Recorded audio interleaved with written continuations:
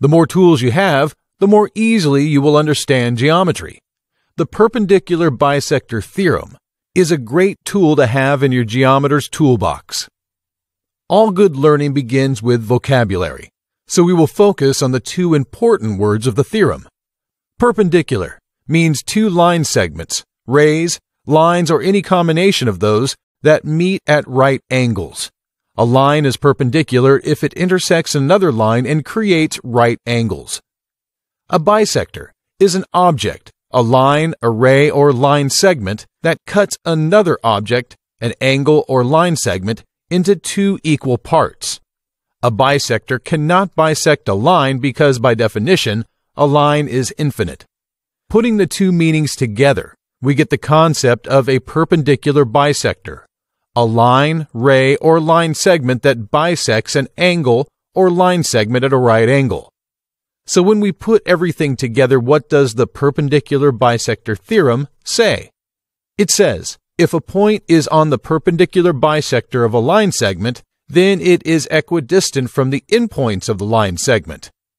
Let's talk about proving the perpendicular bisector theorem. With only a line segment, HM, and its perpendicular bisector WA, we can prove this theorem. We are given line segment HM, and we have bisected it, divided it exactly in two, with line segment WA, which bisected HM at 90 degrees because it is given. This means if we run a line segment from point W to point H, we can create right triangle WHA, and another line segment WM creates right triangle WAM.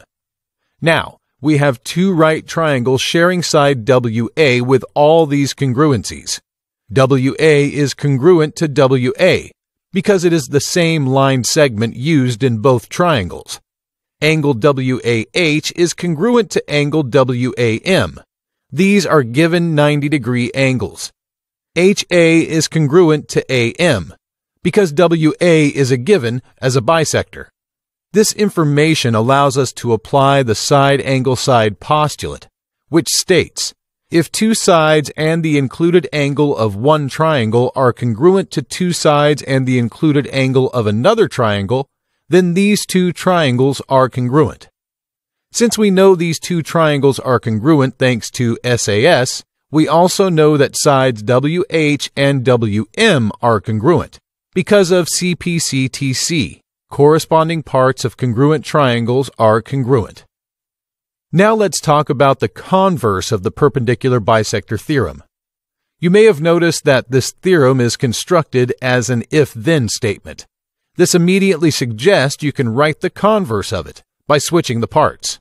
If a point is equidistant from the endpoints of a line segment, then it is on the perpendicular bisector of the line segment. You can show this too. Let's construct a line segment HD. Place a random point above it, but still somewhere between points H and D, and call it point T. If point T is the same distance from points H and D, this converse statement says it must lie on the perpendicular bisector of HD.